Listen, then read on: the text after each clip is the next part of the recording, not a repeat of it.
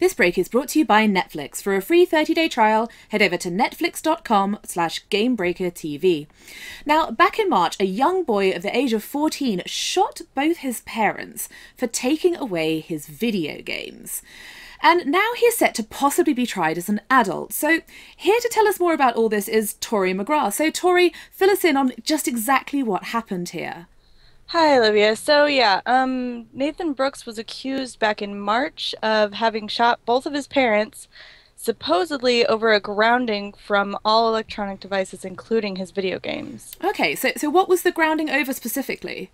Well, apparently he had a bad habit of stealing his parents' credit card.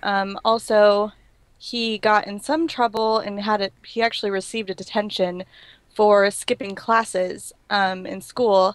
Mhm. So, as a punishment, his parents took away all of his electronic devices for 2 weeks.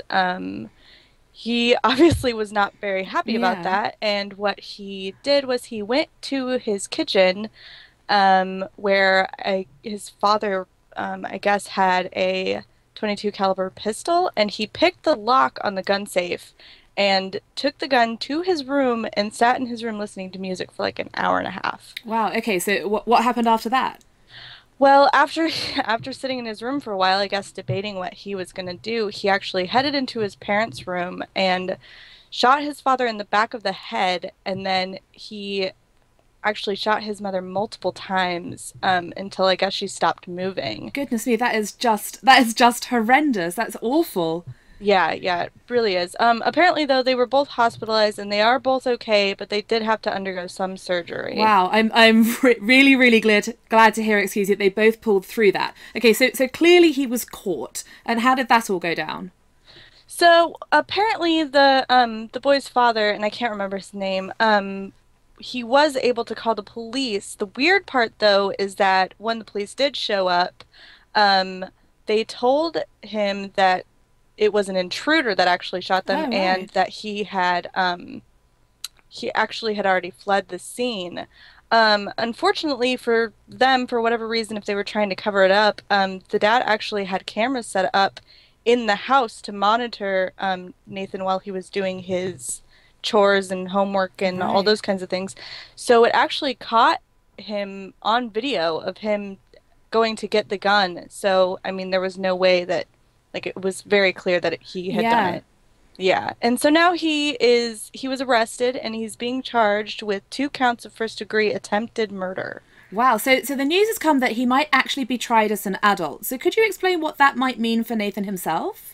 Well, I'm no lawyer, so I did as much research as I possibly could, but Mm. from what I have gathered is that he could be facing 25 years as a minor.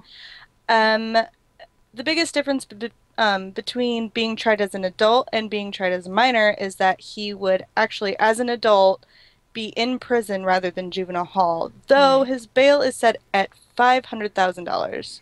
Goodness me. So I mean, what do you obviously it's very hard to really say for any kind of certainty, but what do you think caused him to do this? Um, well, like most of these cases, it seems like the parents are not entirely responsible Mm. parenting wise. You deal with a lot of like absentee parents that are just they're not there or, whatever.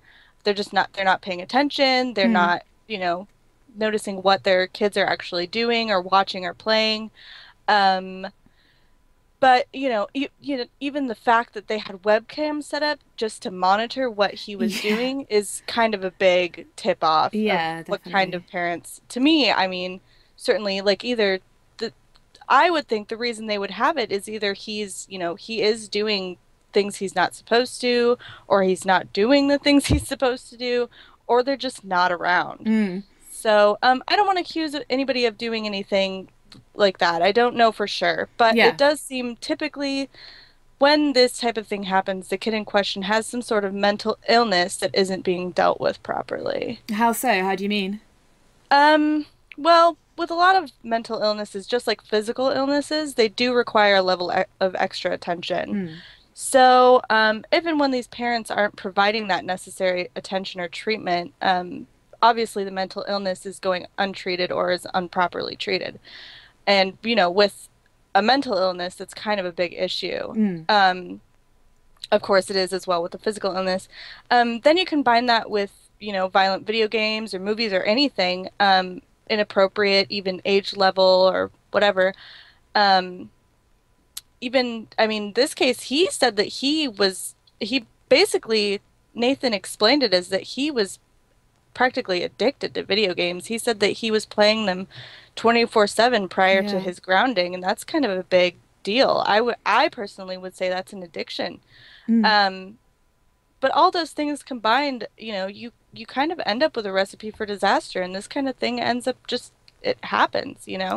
Yeah, absolutely. I mean, it's very, very sombering news, obviously, and a difficult topic to talk about. But thank you very much Yeah, indeed, definitely. Tori. Yeah, thank you for filling us in on all of that information. Of course, we will Yeah. keep you updated on this at Gamebreaker, so do stay tuned to Gamebreaker TV for all your gaming news and needs.